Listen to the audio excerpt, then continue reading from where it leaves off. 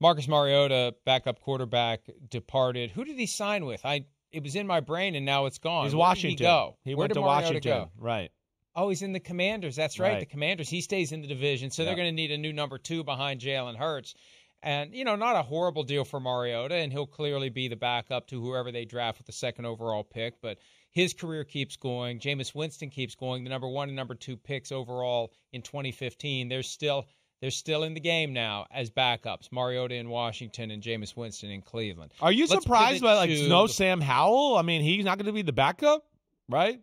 Just why we're on that? Well, I mean, I've seen some chatter that they might be willing to trade him, but where do you trade him to? I think they saw enough last year to come to the conclusion. I think last year, part of the experiment last year was, can he become a franchise quarterback? Let's see. And they come to the conclusion that he can't be. So you're right. What are they going to do with Sam Howell? Do they keep 3 on the depth chart? Hey, look at last year. All the quarterbacks that got injured. Sam Howell's got a low cap number. Mariota comes in affordable. You draft your guy with the second overall pick. Maybe you keep 3.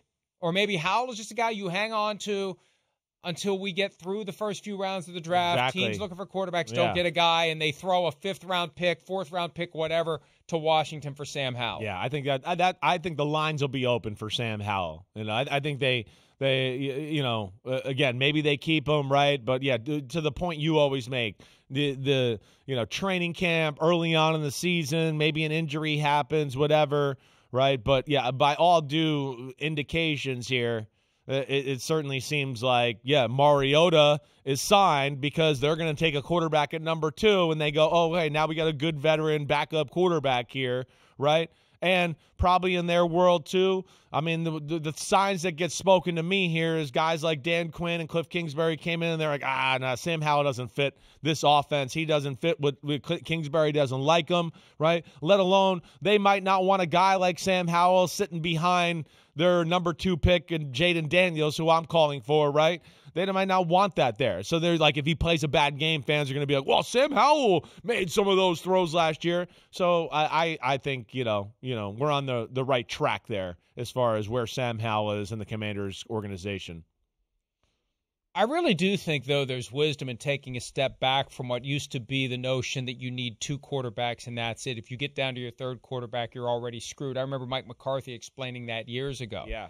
We don't have a 3rd quarterback. If we get down to our 3rd quarterback, the cause is already lost. I think after last year, it makes sense to have that 3rd guy because even though we thought all along that the quarterback position was impervious to a rash of injuries, we saw a rash of injuries. So we can either just disregard it as an aberration or say maybe this needs to be a factor in how we shape this roster. So we have a 3rd guy who's ready to go in case something happens and 1 and 2 can't play. We're not out there burning up the phone lines at the trade deadline, looking for anything we can, desperate to find anyone who can play. We got a guy who knows our offense, knows our system, knows our players, knows our coaches, has an apartment, ready to go.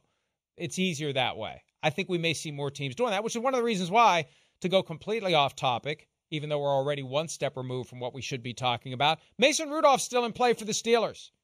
People thought that when this Russell Wilson stuff happened, that's it for Mason Rudolph. He's still in play. And I think it comes down to whether or not he's willing to take the league minimum to come back to Pittsburgh. But why not have 3? They had 3 last year. Why not have 3? That way, when injuries happen, you've got more protection, and you're on notice after last year that it might be smart to have it. Yeah, it'll be interesting to see what the league thinks of that situation. Do they look at it and go, wait, that was just a flash in the pan, weird type of year, right? Or do they go the route of, like what you're talking about, well, maybe we should keep 3 to protect themselves. I still think at the end of the day, because of the rules and all that, teams are going to err on, we could save a little extra money by not giving this 3rd-string quarterback, $1 million or $2 million, and we can maybe get another player on the roster and some other need or whatever. But yeah, I'll be interested to see how that plays out and see like the ramifications through the league because last year was definitely alarming, but we haven't seen a year like that in quite some time at the quarterback position. And last year was the year that they brought back the 3rd quarterback rule, and the rules and regulations they applied to using it were so ridiculous that it never got activated. It never actually got used in game where you can have that third guy in uniform who doesn't count toward the game day roster. Of course, that flowed from the NFC Championship game in 2022. Hi, it's Mike Florio. Thanks for watching PFT on YouTube. Hit subscribe for the latest news and analysis from Pro Football Talk.